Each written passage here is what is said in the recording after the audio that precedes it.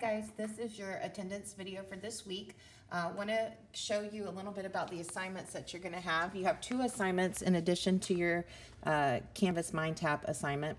The first one is a writing improvement exercise, and I wanted to let you know where you're going to find the meat of information in order to accomplish this assignment.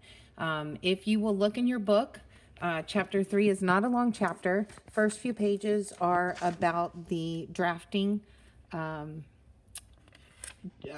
message, but if you'll go straight to page 69, 69 picks up where the writing improvement exercise picks up. So they have here all the information about identifying a simple sentence, what a compound sentence is, hooking 2 independent clauses together with either a comma and conjunction, a semicolon, or a semicolon and a transitional expression with a comma, what a complex sentence is, a dependent clause with an independent clause, and so on and so forth.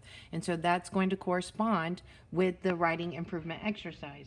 And so looking at these and being able to identify it, you can then move on and say, okay, well, number 1, according to definition, is simple. Number 2, here's that dependent clause, there's that independent clause, so this is going to be C, complex. And then it moves on to faults, which you'll find in your book. The next page is about your 3 common sentence faults, and then moving on to emphasis. And so if you'll go over those few pages, that should help you tremendously with accomplishing the writing improvement exercise. The other assignment that you have that you're going to see on there is a grammar worksheet on conciseness.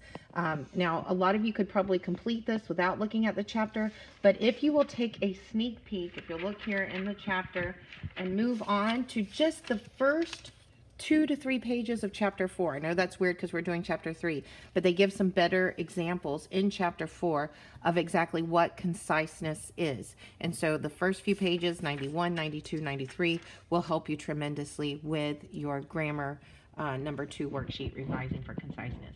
I hope this helps. Let me know. If not, if you have any questions, I'd be happy to talk you through the assignment. Thanks.